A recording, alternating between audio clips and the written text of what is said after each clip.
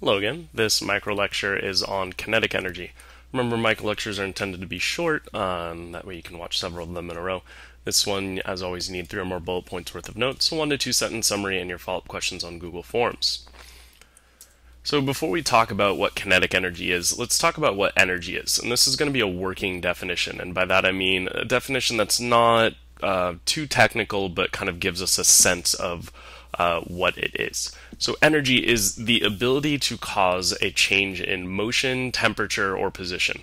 Again, this isn't the most formal definition, but it gives us a sense of what energy is. It's this kind of concept, it's this idea, it's not a specific thing. It is like you can't like have it in your hands or anything like that. But it's this idea of the ability to cause changes in motion, temperature, or position, either currently causing them or in the future.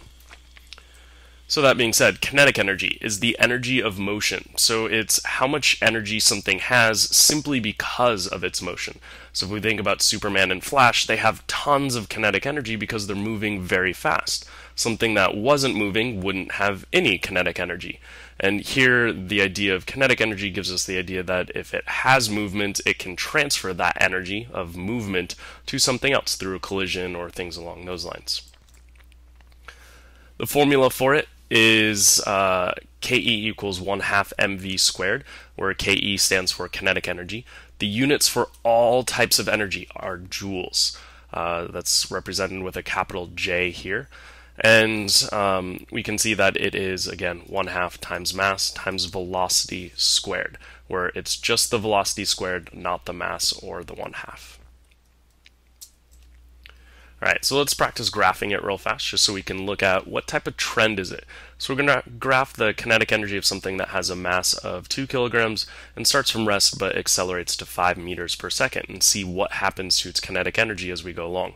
So we can see if we plug in up here that we get a value of 0 for the kinetic energy when it's not moving. So again, no movement, no kinetic energy. If we plug in a value of 1 for the velocity, we can see that it comes out to 1 joule.